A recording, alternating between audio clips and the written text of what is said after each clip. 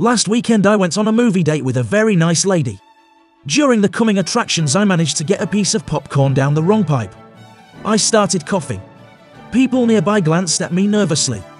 Then, as the movie was about to begin, I got a tickle in my nose and sneezed, twice. The young couple sitting to my left immediately got up and moved across the aisle. The old lady directly in front of me leapt to her feet and literally vaulted over her husband in order to sit further away from me. For some reason, I was a little miffed. But then I realized the newfound power I had. I got up, crossed closer to the old lady and young couple and coughed again. They all glared at me and once again moved their seats. The game was on. Maneuvering like a knight on a chessboard, I countered their move by moving 2 rows down and 1 seat over. I looked at them, I smiled, I coughed. They were stunned. How could this be happening? How had their simple movie outing turned into an Edgar Allan Poe short story? But it had.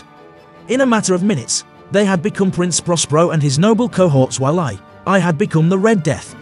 The old woman covered her mouth and nose with her hand and cried out, "Why are you doing this to us?" I laughed and said, "Why? You want to know why? Because death, my dear woman, is the inevitable end for us all. And there is no hiding from it, even at the AMC." A horrible silence hung over the theatre.